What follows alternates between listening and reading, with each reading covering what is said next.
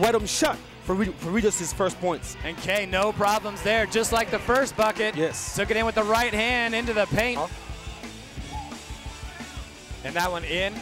Trey double team. He's got to give it up. Real Delgado, the man wide open from the wing, and count it, ladies and gentlemen. McCarron going to go right back to it. Fakes, goes left, goes up, under, and gets the bucket to go through. McCarron, errant pass, McClurkin. Here comes Metro State. Delgado looking to go through off the glass, and it rolls through. Delgado in transition. Timeout, Regis. Kelvy to the rack, has to throw it back outside. 2-1 at the buzzer, and he drains it.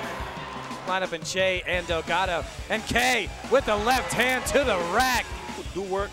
You got to go back and, but Nick K did something better with a nice little spin off the backboard. Just take the lone game for them this weekend. Great feed to Goodrick underneath the basket, and the foul to extend their lead even further. Mitch. McCarron saw one-on-one, took advantage, and that crafty player comes up with the 2 points. Doing all right. I think he's got the. You think the temperature went down a little bit? Maybe a little bit. Oh, and a great move there by Green, taking it strong to the rack.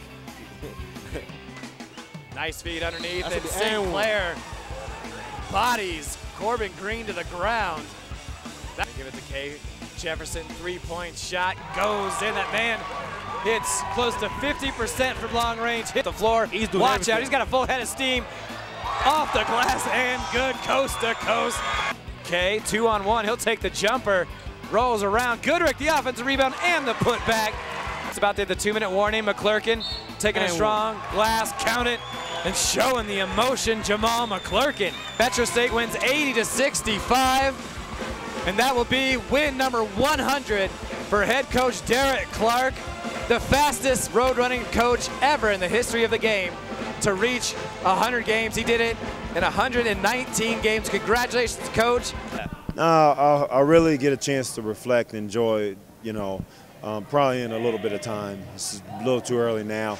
What I did in the locker room, though, is that ball, that 100-win ball, you know, I let BJ touch it. I let the whole staff touch it because the common denominator is they've been involved in all those wins right there. In other words, what I'm saying is you don't get this done by yourself. You know, I get the credit on it, but, you know, there's some guys that have been involved in every single one of those wins, you know. So my thing is to deflect and share it a little bit because it really is a team accomplishment. He's such a hard worker.